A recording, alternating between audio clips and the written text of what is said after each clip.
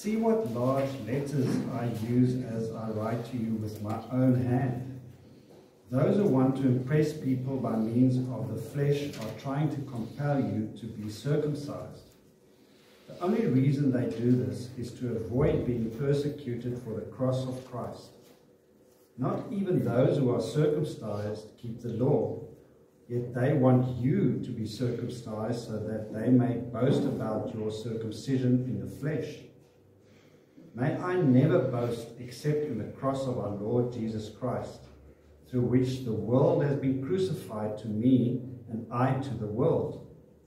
Neither circumcision nor uncircumcision means anything. What counts is the new creation. Peace and mercy to all who follow this rule, to the Israel of God. From now on, let no one cause me trouble, for I bear on my body the marks of Jesus. The grace of our Lord Jesus Christ be with your spirit, brothers and sisters. Amen. Well, I don't really know what to say.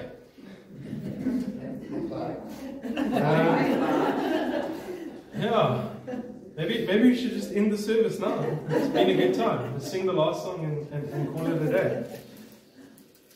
I suppose in some ways Paul doesn't know what to say anymore. So much so that I think he's given up on his scribe writing the letter, and he's now taken it into his own hands. I'm not sure if this is an indication that he's slightly blind or that he just is not the kind of person that likes writing. But he says, see what large letters I use as I write to you with my own hand. Either that or he is doing the one thing that you should never do, and that's write in all capitals. But I don't know how you do that because Greek is all capitals. So if you look at the original language, it's all capitals. So I'm not sure what he's doing, what he means by see what large letters. I literally think he's taking up the whole page to write what he is saying now.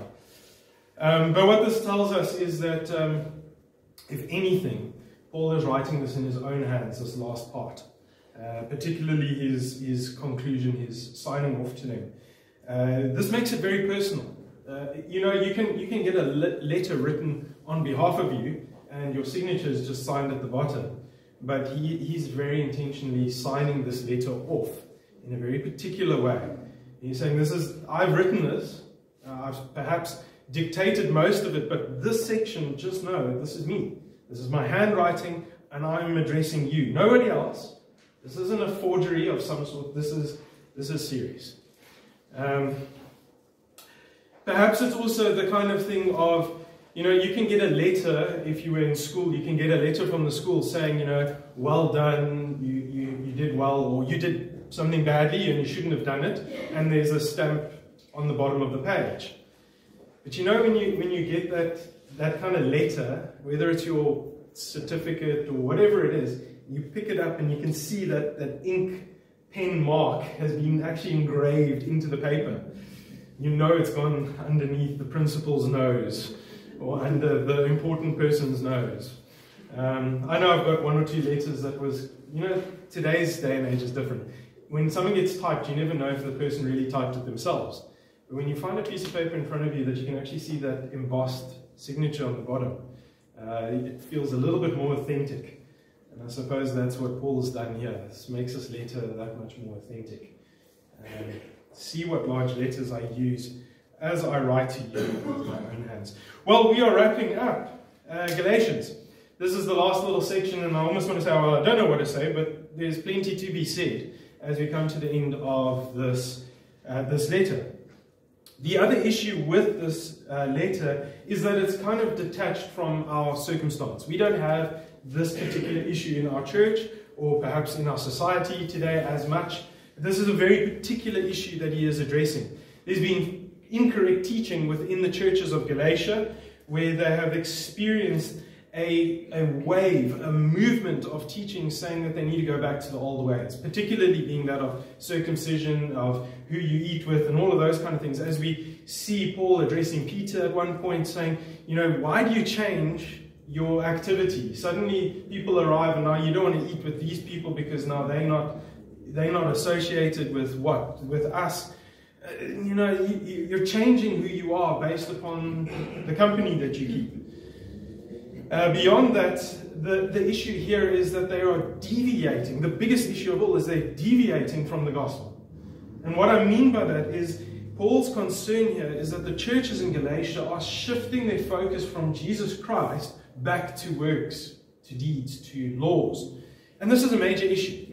And so the issue of circumcision is really that shift from focusing on Christ, who they heard about, who they received, who they acknowledged, and shifting back into a very old system. And saying, why are you wanting to do this? Why are you actually wanting to do this? What's the purpose? And so that's been this big issue happening throughout the church, or the churches in Galatia. And perhaps for us today, we sit here not being able to make those connections, but very subtly and in a very strange way, we do similar things.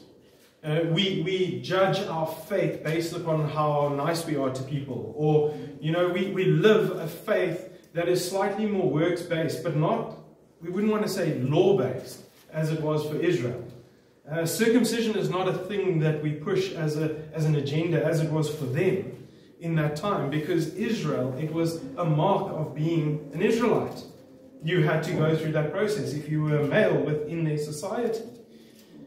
But here now, for us today, it's slightly different. What are the marks that we have that make us Christian, or that make us what we used to be before we came to know Christ? Perhaps that's the kind of question we need to ask. What are the things that we used to do before we came to know Jesus Christ? And how are those things permeating into the church and influencing how we conduct ourselves, how we share time with other brothers and sisters? And is that affecting the word, the gospel that we declare? Those are the kind of things that we need to maybe consider. Because, as I say, the issue is slightly different. But there is still those realities. It is a shifting back to an old way. And how often do we shift back to an old way? We've got, everyone here basically has a device in their pocket that has got a fantastic feature on it that everybody is terrified of trying. But some of us have tried it before. Have you ever gone into your settings on your phone and hit factory reset? By the nervous laughter, I am assuming some have. It resets your whole phone, and it goes back to the way it came out of the factory. Literally, factory reset. But in some ways, we do that from time to time. We dance with this factory reset button in our hearts, and we jump back to our old ways. And they permeate in, and they affect the way we think about the gospel, and the way we share with one another. And I just want to say, what is your factory reset? Where do you go back to if you hit that button? I want to say our factory reset button should really go back to how God created us. A little bit further back. Not how we came out of the second box. Or whatever you want to call it. When you went and bought it at the second-hand shop. I love buying stuff at second-hand shops. But a factory reset should take us all the way back. All the way back to the way we were made to be.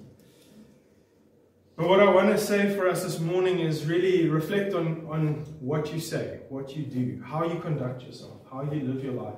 Listen to the conversations you have with those around you when it comes to the gospel. How much of your life prior to knowing Christ influences what you think about Him now? I mean, there's so much studies out there that you can even go and look at. And we are examples of that. A very good example is, what do you think about God as a father? How do you see Him as a father? If you've had a good father, you may see God as a good God, a good father. If you had a bad father, you may be influenced to see God as a bad father, a distant father, a slightly absent father. Those are things that affect the way we communicate the gospel. But Paul in this passage tells us that we are a new creation. We are no longer defined by our past, but we are now a new creation. What is a new creation? Something that is new. Not second-hand or recycled. It is new. fresh, absolutely shining, brand new. And so Paul says there in verse 15, neither circumcision nor uncircumcision mean anything. What counts is the new creation. What God has done in you through His Son. That's what counts. It's not about who you were, but it is about who He has now made you to be in His Son, Jesus Christ.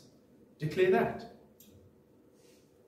I mean, it's very simple on one level, but complicated at the same time. As I say, you do that, and you sit here this morning and you go, yes, that makes sense. I am a new creation in Jesus Christ. And you walk out the door and reset into something else. We do that so often. I can almost guarantee it's on smiling at me, because I'm probably going to climb in the car and something's going to happen on the way home, and I'm going to reset to my old ways. That is how quickly it happens. That's how quickly we go back to our old ways. But today, you are a new creation. You don't need to reset to the old ways. And if you do, well, there's good news. There's grace. There's mercy. And He's going to lovingly, patiently endure. He might sound every now and then, I love that part in the Gospels, where it's such a beautiful example. Jesus doesn't give up when people revert to their old ways, but His disciples still haven't clicked that He's the Messiah. And what does Jesus say? How long must I still be with you before you get this? He doesn't give up on them. He's just like, guys, come on. Stop going back to your old ways. This is the reality. This is the good news.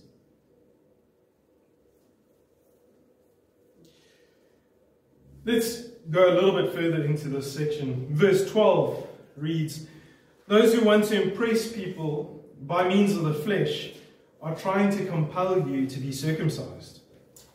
The only reason they do this is to avoid being persecuted from the cross of Christ.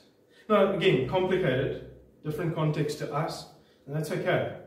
But again, I want to ask the question, how often will you revert to your ways, to your familiarities, to avoid a sense of judgment or persecution for being a Christian? Now, maybe we don't see persecution the same way as they were seeing persecution, but how many times have we subtly and quietly changed our slant because we didn't want to outright look like one of those Christians? And I say Christians in inverted commas, where people go, oh, it's a Bible basher, or whatever it is. Perhaps we are slightly and subtly just slanting how we interact with people because we don't want to come across as a nuisance. Or maybe we feel insecure about our own faith, that we're not yet 100% sure that what we believe is right, that we've got it down, that we can communicate it. You all have been sitting here long enough, you can do it. You know it. You do know it. But we go into these state of minds where we shift and we say, oh no, maybe I'm not going to say the right thing. And the past you comes in of doubt or insecurity or uncertainty or whatever it might be. There's so many different things that can kick in with us. You've got to go through your checklist. First question. Maybe we start. First question for now, right now. Why are you here? Do you believe in Jesus Christ? Ask yourself that question. If you find yourself busy reverting back, do you believe in Jesus Christ? Yes or no? Yes. Okay. Everyone said yes. Okay. Next question. Do I believe that He died on the cross for me? For my sins? Do I believe that He is raised again? Do I believe that grace that He has shown me, He shows everybody around me? Do you believe that? Then you got it. That's enough. That's a starting point, and that's enough to share. Again, the context here is they were reverting away from it. They were shifting away from that focus. They were saying, no, in order to get there, whatever the context was, you first need to be circumcised. And Jesus says, come as you are. You don't have to tick boxes. Just believe in me. Just acknowledge that I am the Lord and Savior of your life. Come. You don't need to jump through hoops.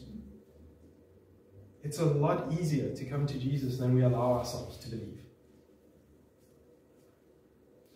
I know growing up, I had this thing, and this is perhaps my voice, my reset voice that I have.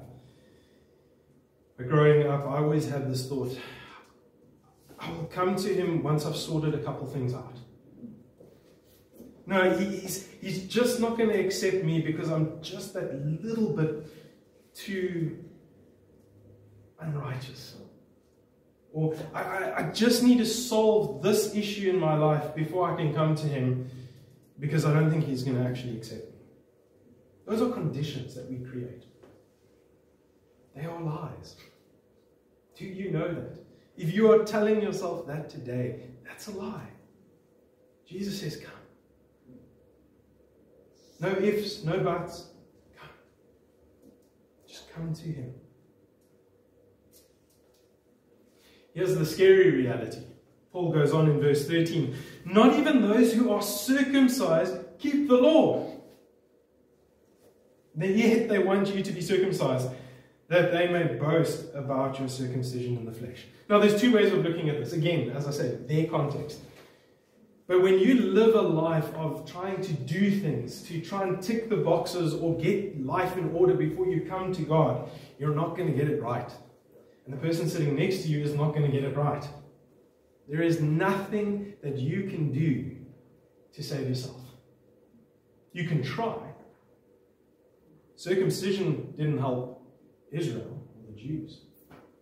And none of our deeds today, anything that you can think of, is going to help you to save yourself. So there's two sides to this. Hear that? If you're trying to save yourself, stop. And now, take a deep breath.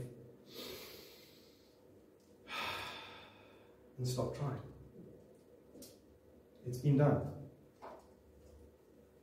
There is nothing that you need to do that Christ hasn't already done for you. And then this is why Paul can say this. May I never boast except in the cross of our Lord Jesus Christ, through which the world has been crucified to me and I to the world. Paul recognizes that there is nothing in this world, nothing. What do you hold dear? Nothing. That can compare and be boasted about in comparison to the Lord.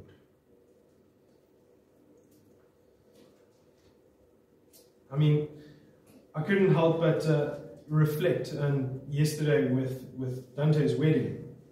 There was an absolute focus on the Lord.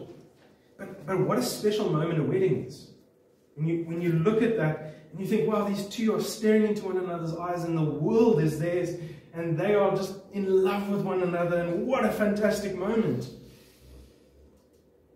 Even as much as you hold your spouse dear to you, in that moment, God is more. And there was a beautiful moment where they did share that, at least. But there is nothing, not even your wedding day, can you boast in as much as you boast in Jesus Christ. And that's a very special moment. Think of other special moments that are valuable to you. Never boast in them except in Jesus Christ. And as Paul then said in verse 15, neither circumcision nor uncircumcision means anything. Understand? Nothing compares to what Jesus Christ has done, as he has started the process of creating in us a new creation. And he says, peace and mercy to all who follow this rule, to the Israel of God. There is a sense that as we sit here this morning, we've heard different sides of things. We've celebrated and we've mourned together as a family. But if there's one piece of good news, it is that Christ has the power to save. And that when we rest in Him, when we rest in His goodness, we find peace and mercy. There's a real sense of peace and mercy. I mean, I want to share this as well because I heard yesterday, and I don't know further details. And in the news that Phil shared with us about Dirk, was that he had come to the Lord again. And as it breaks me to hear of a life that is also just so quickly snuffed out, there is this joy to know that he was reaching out to Christ. And what a peace that brings.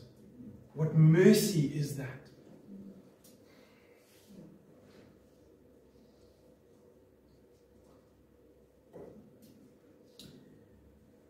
There's so much in this life that we could chase after. Health, wealth, whatever it is. May we never boast in those things. But may we boast in Jesus Christ this morning.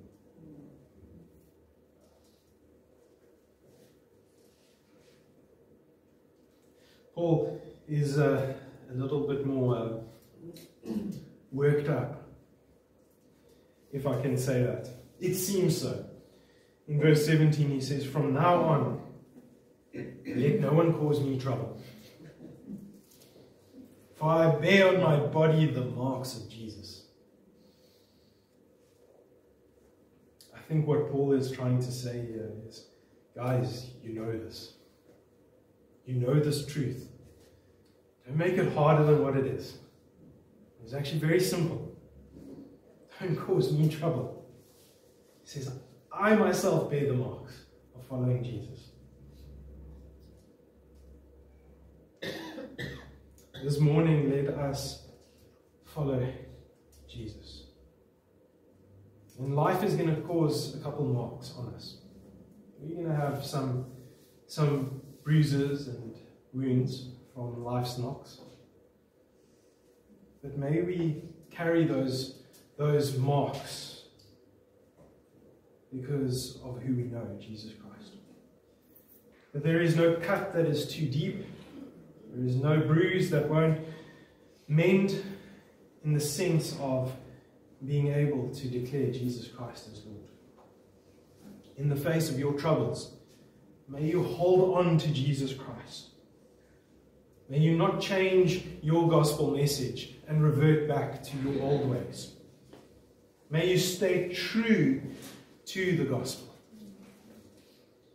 Let us not cause one another trouble sitting here,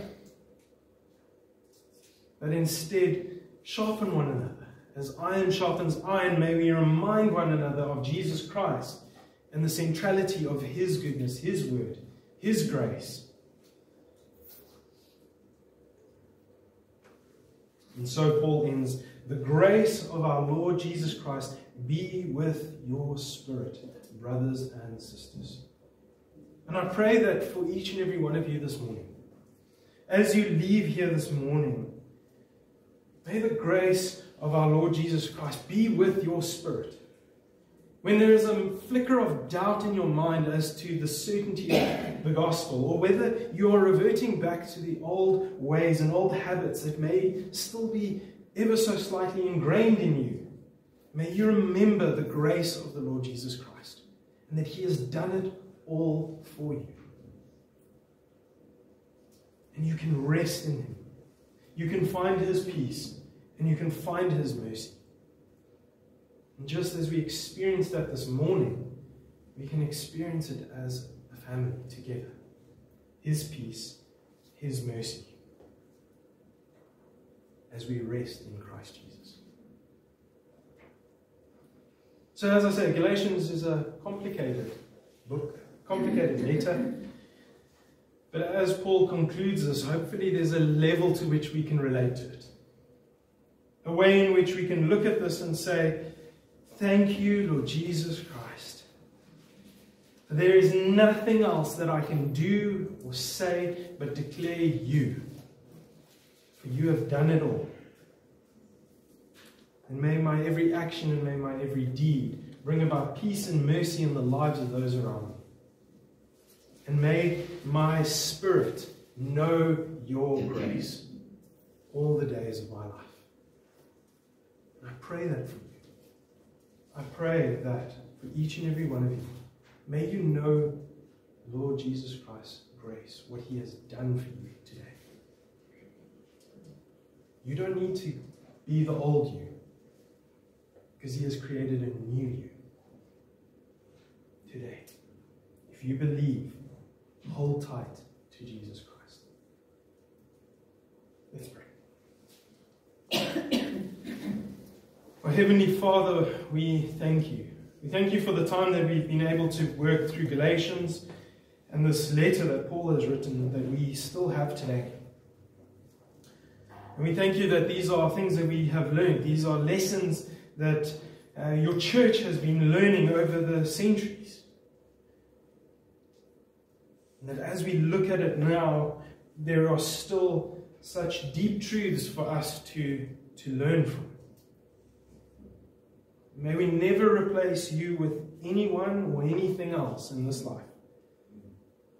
May we rest in you, trust in you, depend on you, wholeheartedly with all of our being.